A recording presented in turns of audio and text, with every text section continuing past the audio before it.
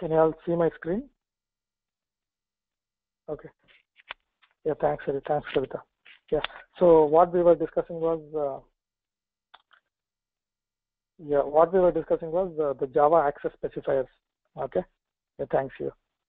Yeah. So Java provides 4 access specifiers. One is public.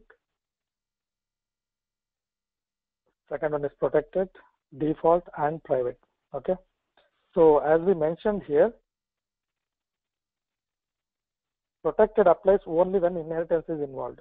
Okay, we will understand that in our next session. Okay, next session we will try to, not exactly next session, when we discuss about inheritance, right? That time we will try to understand what exactly protected means. Okay, what exactly protected means we will try to understand. Apart from that, we have public, private, and no access specifier, which is package level access. I will try to explain these concepts once, and then we will go to the code to try experimenting or try to see what exactly is happening with when we try to change the access specifier for each and every member of a class. Okay, so public means when a member is specified as public, it can be accessed by any other code. It can be accessed by any Java code. Okay, whenever you mention a member as public, okay, that member can be accessed by any code outside of a particular class. Okay, member of a class, members of a class which you are trying to access from outside the code outside of this particular class. Okay, private means that particular member is visible only within that class.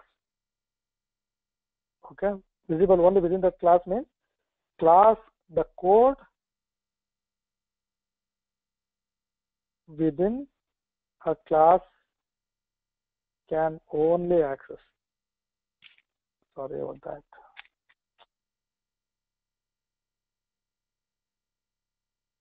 Okay, so private means anything, any member. Okay, if you say it is private, okay, that member can only be accessed within that particular class, only within that particular class. Outside it is not at all accessible. Okay, no access specifier is our default when we don't specify anything. When we don't specify any access specifier, either public, protected, or private, that will become your no access specifier or default access specifier. Default access specifier. Okay, so we have seen what is a I have given a high level explanation of what is a package. Okay, so package is nothing but your group of classes, group of related classes. Say for example, you have something called as COM, Bikram, that utilities. Okay, in that I will put all the classes which would be used as utilities for the whole application. Okay, that is one thing. Or for example, COM, Bikram dot something like math. Okay, this is one particular package. All classes which are related to classes which are related to, which handle anything to do with the mathematics, right?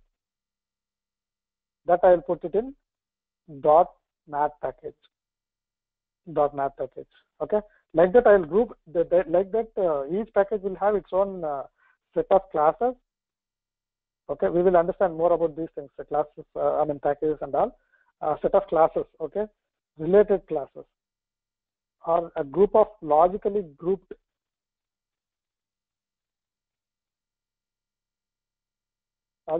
classes within a package. We usually place them like that. Okay, so what is this no default access specifier? We tell it is public within particular package. Okay, whatever the rules applies to this public, that means anybody can access any code that is outside of this particular instance member, right? Instance member, I mean member of a class, which is qualified as public. Any code outside of this particular class can access this member. Okay, so that is for public access specifier. But for default, within a package, say for example, I have com.vikram.mat. Okay, this is one particular package. Inside this, I have class A.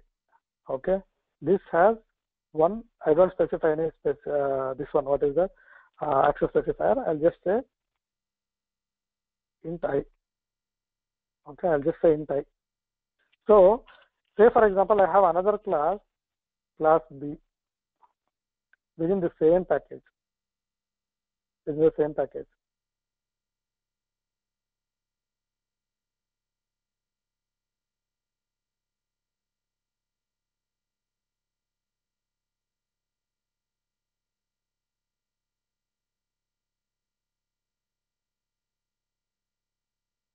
Okay, I have another class B, and it wants to, I mean, say for example, you have another method. Okay, so this method wants to print the value of this one. This class can access this instance variable. Okay, this is an instance variable. So this method can access this instance variable because this class A and class B are in the same package. Class A and class B are in the same package, and we have not specified any. Access specifier for int I. Okay, so that is default. Okay, according to this particular definition, it is public within that particular package. So within that package, within this particular package, that is com Vikram math package, class A, class B are there. Anything, okay, anything which is the default number, either in class A or class B, they can be accessed by either A or B. Okay, anything that is what is called as package level access. So it is public within the particular package. Okay, any code within the particular package can access that member, that is default member. Okay, that is what it means. So how do you define? Anyone has any questions regarding this one? Did all of you understood what I just mentioned? Please let me know if you have any questions. Okay, so Pawan is asking, do all classes in package be public? Yeah, it depends on your definition, right? Say for example, you have multiple classes, and if you want to define each class in a separate file, there should be one particular class which is public. Okay. Even you can have a class. I mean, the requirement is if you want to specify a. I mean, we know, right? You have to save Java code inside one particular file. Let me explain that. Okay. So you say for example, you have a class a.java. This is a file, Java file. Okay. For this, you should have, I don't know. For that, you should have one particular class which is public. Okay. This is the public class A. But without having public class within a file, how do you save it? That is not allowed. Okay. To save one particular class as this one, what is that? As a.java, you should have one public class which is named or which is identified by name A. Otherwise, even if you can save it, but even if you no, that is not at all possible, Pawan. So Pawan is asking, Do we, I mean, even without naming, what you can do is you can write a code and save it as some other things, just in some editor. But if you try to do the same thing in Eclipse, it will clearly say there should be at least a minimum. I mean, it won't even allow, because when you are trying to create a class, right, in Eclipse, it will ask for a class name. So when you finish the creating of the class, it will create. You can easily see it creates a public class with the name that you have specified while creating a new class, right?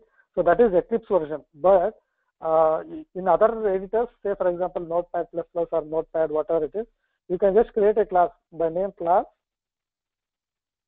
A and save it as it. Note that it is not public one. Okay, so you can save it as a.java.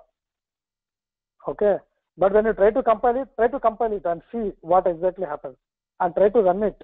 Even if you are able to compile it, try to run it, see what exactly happens. Okay, this is an interesting point. Okay, try to run it and try to understand what exactly is happening. Okay, then you will understand that is a restriction, right? Like not restriction actually, that is a need. Like public, there should be at least one public class for a particular Java file. Okay, you can have I mean, the one public class should be there for a Java file to be named with that name. Class A means a.java, right? Without that, I don't think you'll be able to save. The other editors you'll be able to save, but with the Eclipse, it clearly says you should have at least one, I mean, public class. If you try to define two public classes, it will also again start complaining. You cannot have two public classes within a particular file like that. So, or it says like each public class should be within separate files. Okay, so importing and all will not. I mean, if you try to write a class without, I mean, a Java file without public class, there is one important thing happens. Okay, that I want you to identify. Okay, that I want you to identify. An important concept is there. Okay, an important concept is there. Try to save that file without public class and try to compile it or try to run it. Then you will be able to understand, or try to see what errors you get, whether it is in compile time or in runtime. Just see and try to understand what is the error. Okay, then when you start exploring it more, you'll be able to get more and more information. Otherwise, I will try to explain those things in one other class. Okay. So the access specifier is just within a specific package.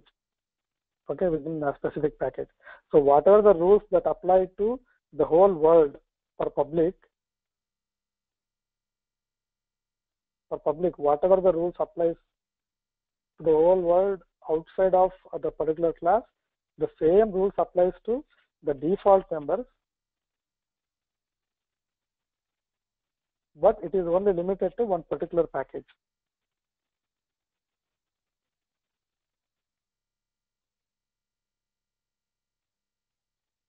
So default is nothing but package level access. Okay. So when you are trying to declare a member, we have seen multiple times, the access specifiers must be the first one which you specify. Okay. So if you want to create an instance variable which is private, you say private int I. Okay. This is your access specifier, which should always be the first keyword that you enter for the declaration of a member. So in case of your method, you specify public return type, method name. Okay, so this should precede any other definition of a method or declaration of a method, whatever the keyword that you use. Okay, it should always precede the rest of the members type, rest of the members specification, not exactly type, rest of the members specification. Okay, let's move on to the next slide. Okay, this is empty, which I created. So let's see. Okay, let's try to see some examples that will make things easier to understand, right? So let's try to see some examples.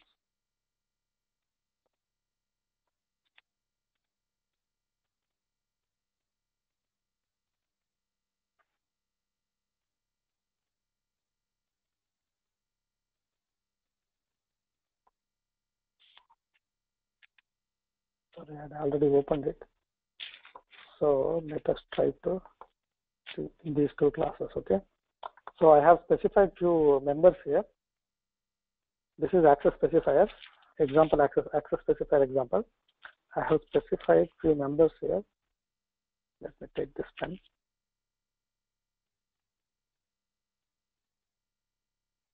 Okay. So one is integer. This is private. Another one is default one. We have not specified any access specifier for this, and this one is public. Okay, so I is private,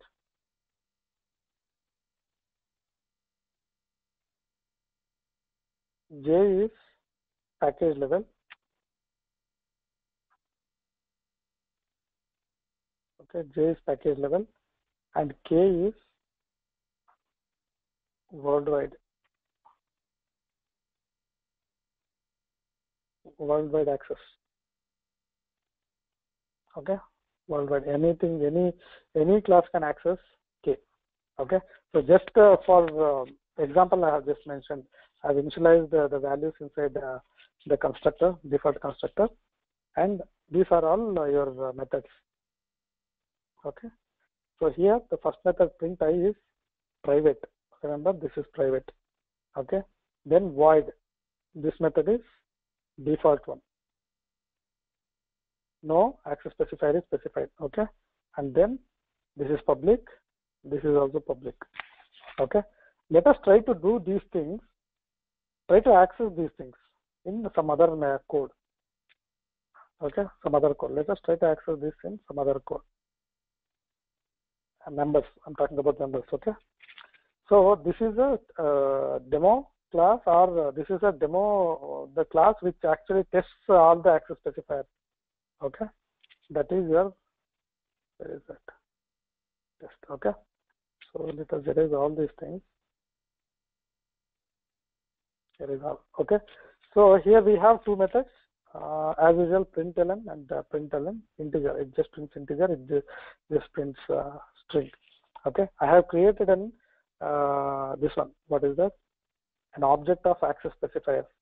Okay, which is our class. This one.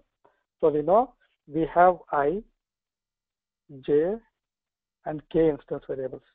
This is private. This is default. This is public. Okay, so with this AS, with this object, AS is an object of access specifier, right? When I try to access AS.I, it gives error because you cannot access I outside of access specifiers class because it is modified. Its definition is modified as private using private access specifier. Okay, so with this particular object we cannot access I. So can we access J and K? Yes, we can access J and K because J is default. Okay, J is default because J is default, it is package level access. And both access specifiers and access specifier test, both are in the same package. Both are in the same package, that is session 24. Both are in the same package named session 24. Okay, because access specifier test and access specifier are in the same package, with this object I can access J because I have not qualified this J as any with any access specifier. Okay, can we access K? Obviously we can access K because K is public instance variable. J is public instance variable. That's why for this statement, if you the print, okay, let me erase all these things. For this particular statement,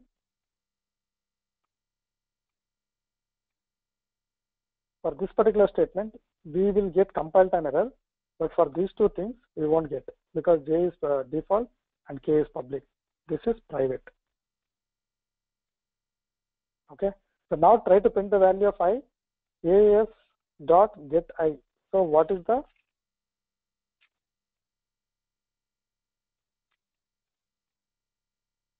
access level of get I? Get I is public, so you can access it. Okay. So that will be used to print the value of I, current value of I, as with respect to AS object. Okay. And then print JK, that is also possible. AS dot print IJK, so that is also possible, because all these things are print IJK, this is public, print I public, print JK, that is default. Because default and this class is within the same package, print JK can be used. Okay. Hope all of you are trying, getting whatever the points I am discussing. This is very, very important. Okay. This is very important topic. So let us try to run this program and see whether whatever we are telling is correct or wrong. Okay. Let us run this. Okay. We try to run it. This is what is the error that, the result that we are getting. Okay. Print J and K, that is you are able to see in this one. These are print J and K. Okay. So then I am trying to print I. Okay. That is value of I. This is what is your value of I.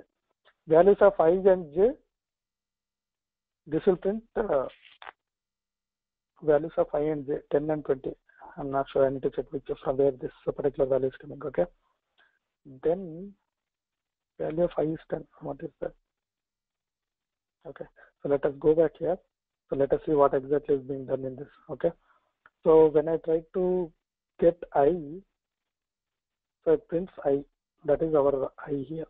Okay. Then JK, what it does, it prints I and J, not J and K. I have mentioned it as I and J. So that is why I am getting confused. J and K. Okay. J and K. Okay. This will print JK. Okay.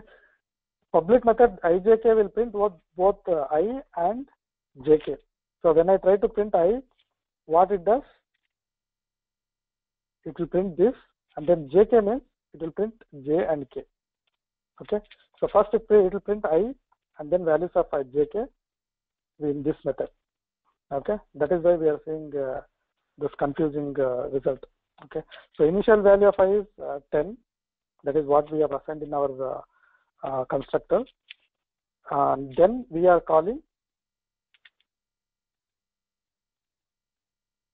So for here I we are printing, that is this one. Then we call JK. This is what gets printed.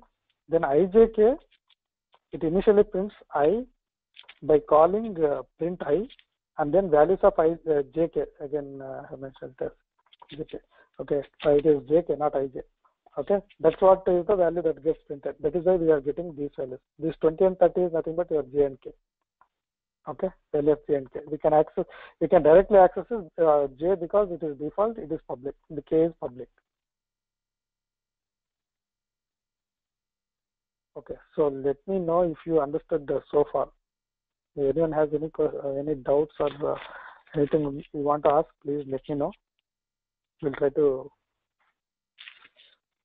clarify that doubt.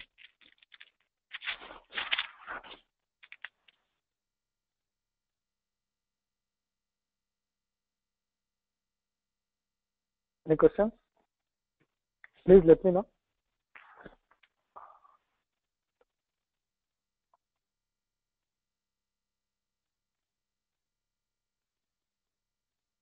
Okay, Hugh seems to be good. Okay, so looks like others also are good with my explanation. Whatever I was just discussed, I think most of you have got the points here. Okay, so now we are good with yeah, public, default, and private. Private we cannot access. We can access only through this particular method. That is your getI. If you want to print, you can get the value of I using getI because that is public. Okay, here this particular code is part of access specifiers.java code. That is why even though this method printI is private, the code within this can access printI to print the value of I. Okay, and then it prints the values of J and K. Just to show how access specifiers work, I have done it. Okay, then an interesting thing happens. So this is another package. 24_1 is another package. This is one package. This is another package. Okay, this is out of package class. Let us see what exactly is happening in this particular class. Okay, okay. So here same methods are there. Don't give too much importance to these two methods. It is just for printing the value. And then similarly we try to access. I mean create one particular object AS. Remember this outside package class. Outside package class is the class which is outside of session 24 package. Session 24 package. Let me write it down.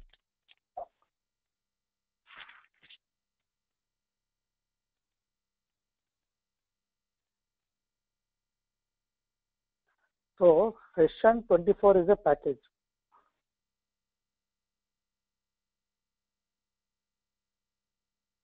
Okay, this is package 1. So this has access specifier class. Access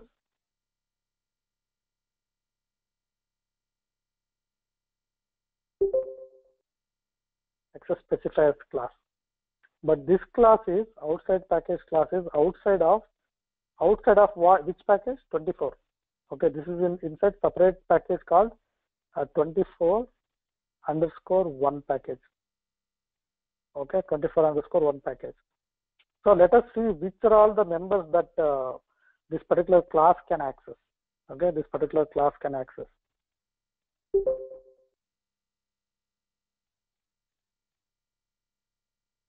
So similarly, like we did it for access specifier test, I have created one object of access specifier, and the only thing which I can access is as.print ijk. Okay, only thing that I can access is print ijk and getI. Only things. These are the only two members which are public inside this access specifiers. Okay, this is one public, this is one public. That is why these two members can be accessed outside of this particular, any code that is outside of this particular package. Okay, so I can print the values of ijk, I can get the value of I and print it. All others, okay, all other codes, say for example, if I want to access as.print, it won't show at all. Those will not have, say for example, print I. Okay, so it says method print I from type access specifier is not visible. Okay, because this is a private method. Print I is a private method. If we go to access specifiers.java, print I is a private method. This is accessible only. This print I method is, this particular method is accessible only.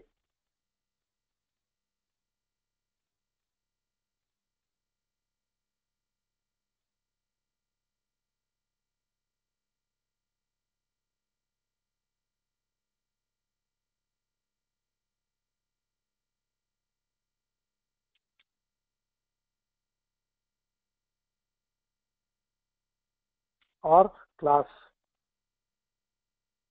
Okay, similarly this is only accessible within this class, like we have access here, right?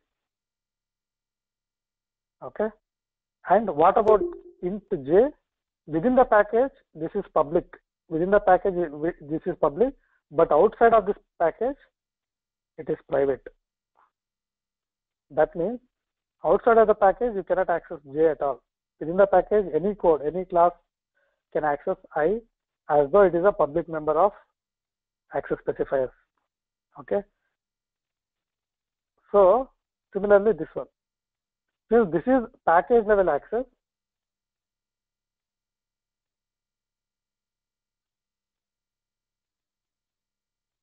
it is not visible outside of this particular package.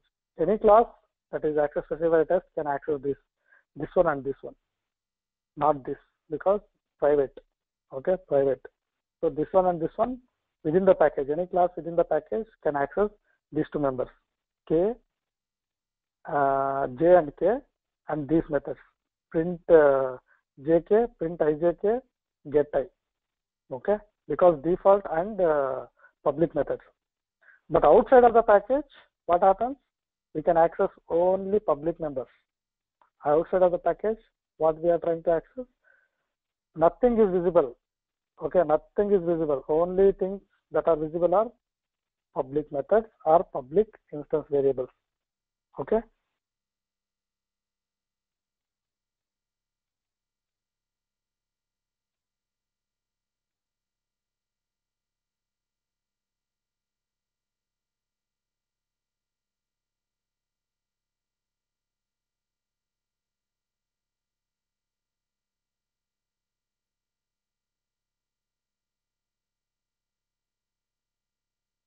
Yeah. Only public members are accessible outside of a particular class. Outside of, to outside code. You can mention it as outside code. Outside code. So when I try to run this, it prints whatever the values that we have assigned. When I try to print it, or when you try to run this program, it will give the values. Okay. Initially, it will print I, that is inside your ijk method, and then it prints jk by calling print jk, and then it prints the value of I. So let us see what exactly is happening here. This is what is happening. That is why we are printing value of I 2 times. Okay. Did it give some good understanding on access specifiers? Please let me know if you have any questions, please. Please let me know. Somehow static. Okay, so slides should have been, this should have been before than this particular slide. Okay. So how do we declare access specifiers? First we specify access specifier, then type, and then identifier. This is for instance variables. This is for instance variables. This is method declaration. Type, identifier, open close by parenthesis, parameter list, and then your scope, method scope. And class declaration, access specifier, class keyword, and then identifier, class scope.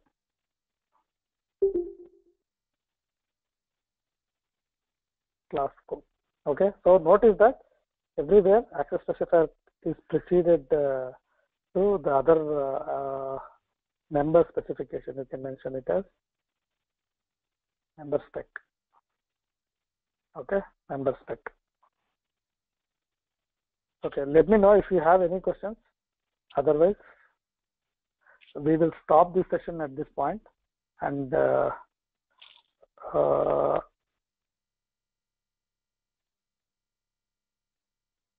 I will let Yuvraj know when will be our next class, whether that will happen within this particular week or the next week, that is Monday. Okay, I will let you all know. Okay, please let me know if you have any questions. Otherwise, we will stop this session, and tomorrow, next class, we will take up static and other topics. Okay. Any questions? Yes.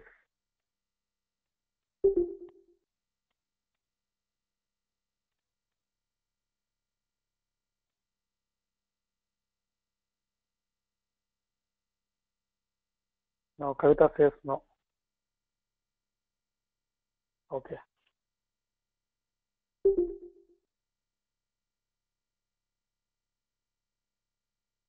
Okay then. Let us. No questions. Shravanti also says no questions. Okay then. Let's wind up this session, and we'll meet in the next session. Probably it will be on Saturday morning session. It will be a Saturday morning session, but Yuvraj will confirm that. Okay. Yeah. Thanks everyone. Thanks for attending this session. Enjoy your Thanksgiving and holidays. Okay. Bye. Thanks a lot. Bye bye.